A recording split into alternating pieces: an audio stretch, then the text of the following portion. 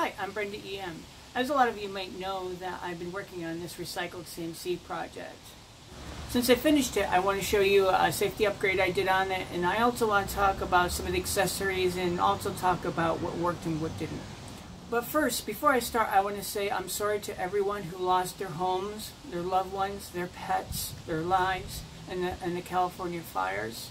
And my heart goes out to you, and I'm really sorry. And I think it affects a lot of people around here, and well, you're noticed, and I'm sorry. When I was working on this machine and testing the spindle motor, I had a little bucket of water that I used to test the spindle motor just to make sure it didn't overheat, and it got pretty warm. The water did, so I went pretty far the other way. I got this huge storage bin, and I don't know exactly how many gallon it was. I haven't measured it, but so I probably had 7 or 8 gallons of water in that bucket, and so that's not cool. And it worked as a thermal mass, but hypothetically, because there's no way for the heat to leave the bucket, and it would probably insulate a little bit, that eventually the water would become too warm to do a good job. And so I wanted a continuous cooling solution, which means I have to get the heat away from the water. We're looking at the back of the machine. If you've been watching along, this is the VFD, or the variable frequency drive, for the spindle motor, and this is a computer interface for the stepper drivers, and this is a parallel kind of affair. These are 3 power supplies / drivers for the stepper motors. This is, of course, is a cart. Right here, oddly enough, is a stainless steel radiator, which is pulled out of some piece of equipment. I'm not even sure what it was. And I think even the fins are stainless steel. And I have it mounted underneath the cart, and let's take a better look at it. I'm sorry this has to be handheld because my tripod won't go low enough. But back here we have the radiator, which is kind of weird.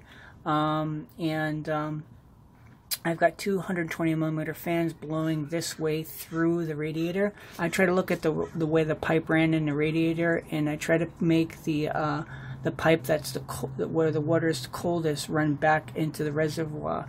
And cutting the stainless steel plate was very difficult. I had to use cooling with a jigsaw, and actually I used that mist cooling to do that. Yeah, looking underneath the cart, this is the radiator. These are the 2 cooling fans way back there. That's the VFD right there. There's actually a power pack, a 12-volt power pack that was left over from something that powers these fans. Oddly, I think that this is a linear power supply. I don't think it's a switcher. This, of course, is the stainless steel plate I had to cut 2 big holes in, and I had used the cooling system, which is shown in this video, in order to cool the blade down to do that. What I did in the back of this radiator is just put some duct tape. At some point, maybe I'll make a little aluminum cover here to look really nice, and then duct tape it back on. And I had an issue with these fittings because these are some kind of metric fittings, and not knowing exactly what fitting. I think there's some kind of like a JAC kind of class Japanese fitting, and this might be. I have no idea exactly what this is, and I couldn't financially, on a fixed income, just order parts and hope they'll fit.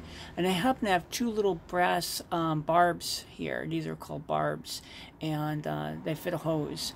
And what I did was I sanded these down a little bit, and I put them inside of these other fittings, which are welded onto the stainless steel radiator, and I sweated the fittings on. One of these fittings worked right the first time. The second one, I had to resolder or resweat 4 times to get it to work, maybe 5. And my flux is old, and it wasn't even real silver solder, so it's just basically tin lead solder. And oddly, this works. And I haven't had any problems once I got it initially soldered well. And this radiator is put on with some right angle brackets, kind of a local hardware store's thing. I happen to fortunately have them kicking around, and so it seems to work pretty good. A word of caution: right now I have no fan covers on here. This thing got me bad, and you really have to be careful if you don't have fan covers. You should really put fan covers. Right now the fans are going, and you could hear, I'm speaking about as loud as I did before, so this is probably about I think under here it's probably about 70 decibels, which is quite noteworthy.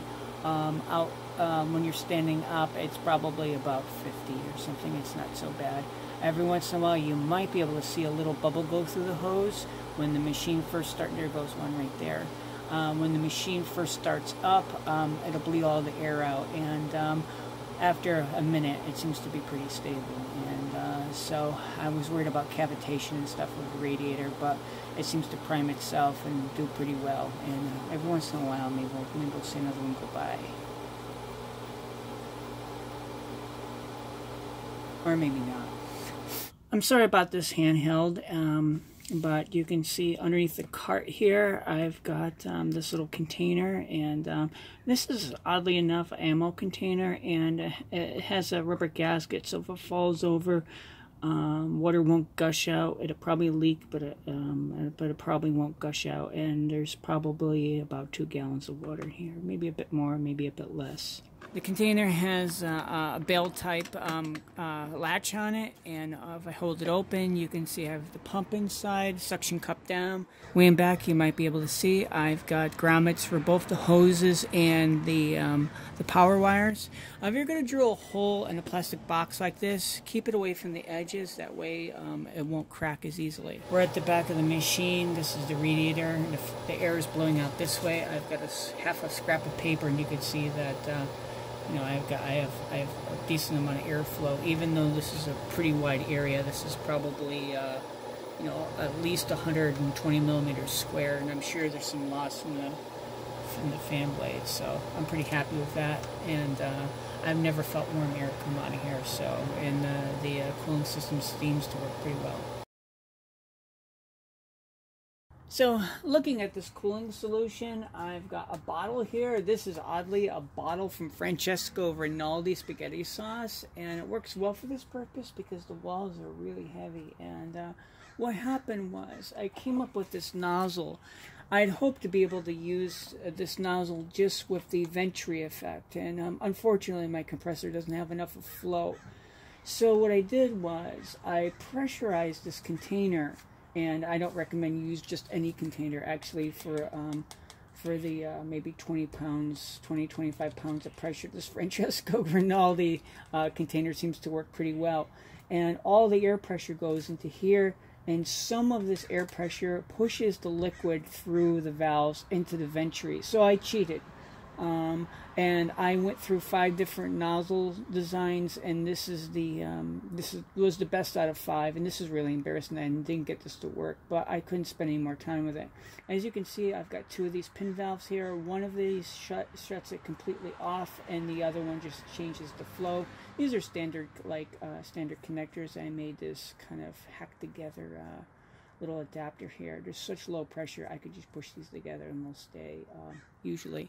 And there's just two of these little right-angled things, and they're threaded in, and I made some little washers out of some scrap plastic, and they're like basically bolted or screwed through this as pipe fittings.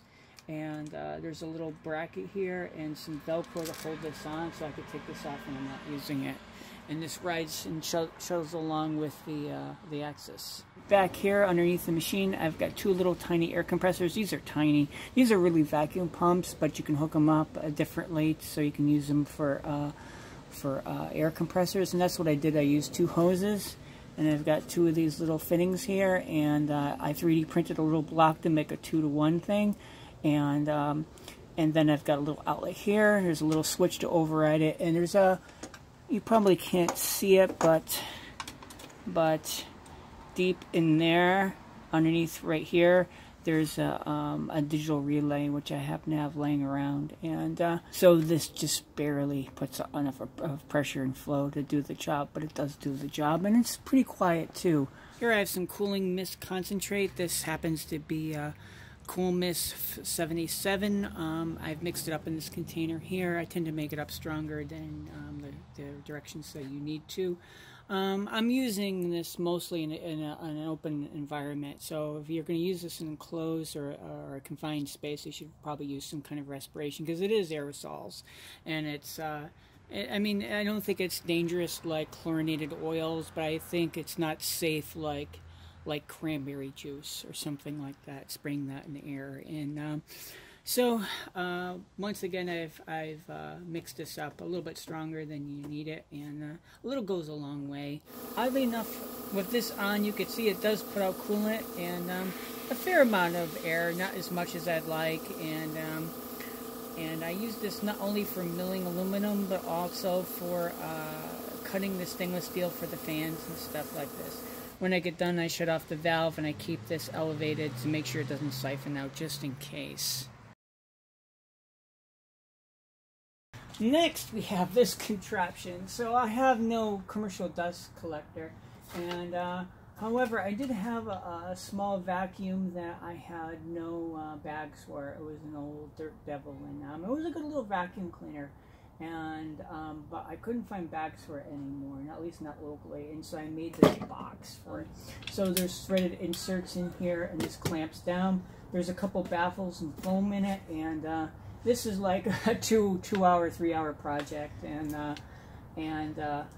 So the good thing is that this thing puts a lot of suction. If I pull off this cover, we've got a little motor here, and these are the brushes. These are the coils. This is not plugged in at all, and this is the armature right here. I have a problem with this, that the armature seems to walk back and forth, and it changes how the brushes seat on the armature, and it's very bad, and it squeals like a banshee at times. But when it works without squealing, it does work. It's just kind of clamped. I make these little clamps out of some scrap metal and stuff. And I've got and I have a little cover here that just slips on. This is made out of an old Folgers coffee thing. It fits on like that. And if you're going to make something like this, use something like this, you have to be careful. This thing puts out a lot of sparks. The brushes, especially worn brushes, put out a tremendous amount of sparks. So if you have an open gas flame and a acetylene torch, and by the way, I do know somebody that was burned badly from an acetylene torch accident, so it does happen. Or also, you should keep this away from flammable stuff. These are wire nuts, and this is fairly safe like this. I've got strain relief here. This is the original cable.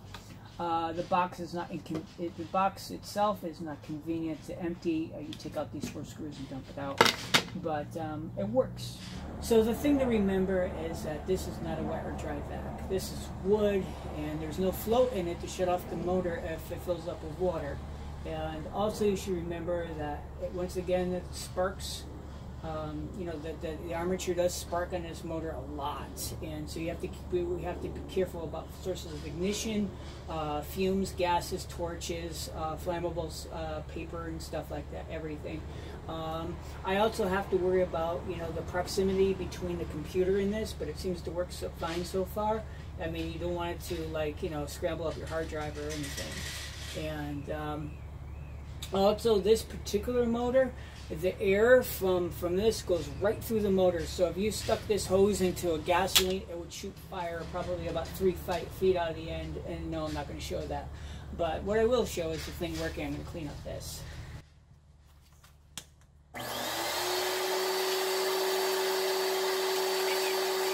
Because sawdust and chips tend to go everywhere when running a machine like this. I think the best kind of grease to use is often. And so what I have here is just like the cheapest grease I can buy. Historically, I've also used this nice polyurea grease, and this stuff is really cool. I also tried some John Deere polyurea grease, but it stunk so bad I couldn't have it in the garage. And I have to caution you, the polyurea grease from John Deere, the stuff that I had, was so bad, and it smelled like they took polyurea grease and they thinned it out or included diesel oil in it. It smells like diesel oil and or fuel, and which, you know, I don't think I could have a machine like this in the garage with that grease. So this is Park's polyurea grease. As you can see, I've used this quite a bit, and this works really well. It doesn't break down, it doesn't separate, and it doesn't stink. So this is really good grease if you can afford it.